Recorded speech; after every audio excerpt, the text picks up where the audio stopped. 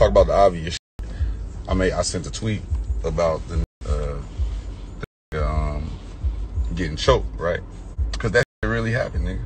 We was in like gold room or something like that. I remember the nigga from the Air Force's video, old school Chevy, drop top Porsches. The motherfucker came in that motherfucker.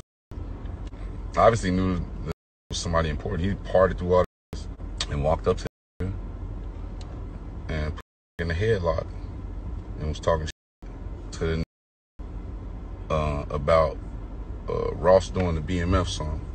He told the nigga that he should have did that song. Facts. That's on my mama, nigga.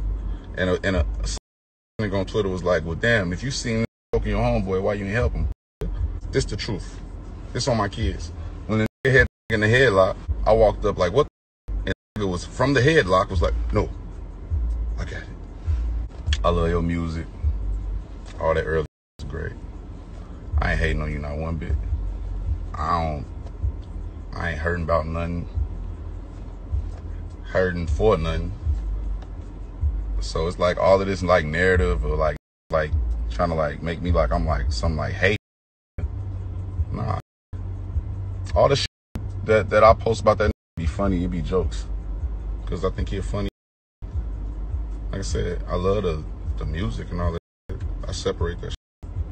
But I just think you're funny, so I post it. And ain't none of y'all know nothing about it. He ain't gonna do nothing about it. Like, oh, you got 24 hours to make a song. I gotta make no motherfucking song. First of all, that was trash. If it was dope, I would have been like, I would have been running to the lab right now. But you see, I'm sitting on the block, waiting on some food. I don't need to do that. I've been stepping on since 2014, 2000 something around that. And said